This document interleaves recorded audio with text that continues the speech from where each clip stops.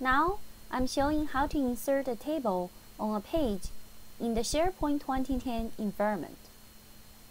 First, go to the page where you will insert a table. In this example, I'm editing the home page of the online training team site. From the ribbon, select the Edit button to enter the page edit mode. Go to the Insert tab in the ribbon and then select to insert a table.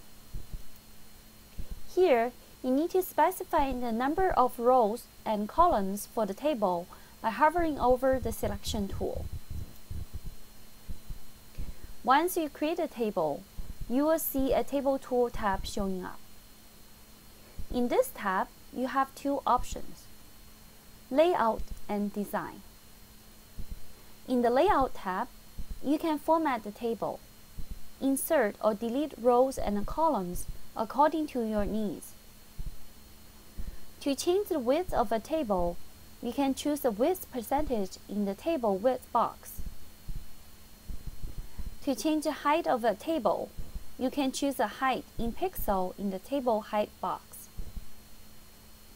Similarly, you can specify the width and height of individual columns and rows. In the Design tab, you can also apply the UVC styling to your table by clicking on the Style button, and then choose UVC Table Style. After you make all your changes to a table, you can click the Save and Close button in the ribbon to save the page.